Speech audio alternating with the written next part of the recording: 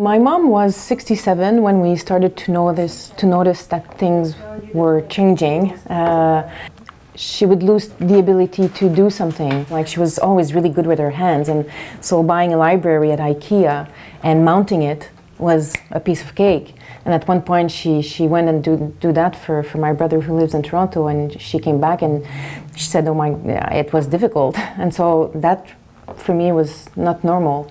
And then she became reckless when she was driving, and then one day she was no longer able to peel a carrot, and another day she was no longer able to drive. That was a tough one. We just realized a week ago that this has become dangerous, glass, you know, because we caught my mom on her knees on this table. So this is going to go and be replaced by something a lot more solid.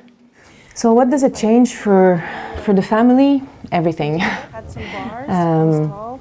First of all, there's this knot that gets in your stomach that is very painful, and that just never goes away. You no longer have peace of mind, because at first you're worried about the well-being of your loved one. In my case, it's my mom, because she's very sad and mad at everything that's happening to her. And my mom doesn't have Alzheimer's, she has another type of dementia, and she's really aware of her every diminished capacities. And so her suffering makes you suffer tremendously, and it's very tragic, actually.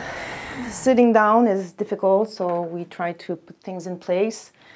We had to adapt the shower as well. Because my mom was the one doing everything in the house, from cooking, from cleaning, from washing the windows, everything, paying the bills, slowly but surely she stops doing those things. So I had to make sure that both my parents would have something to eat, yet I'm working too, I don't have time to cook, so now everything changes. My parents are here only a couple of days a week, so their home up north is a bit more organized. Like, there's a barrier at the bottom of the stairs and on the top, so that she doesn't go up and down on her own. My parents worked so hard all their life, really the hardworking people, and they were just about to start a happy retirement in a few years, and this is just down the drain.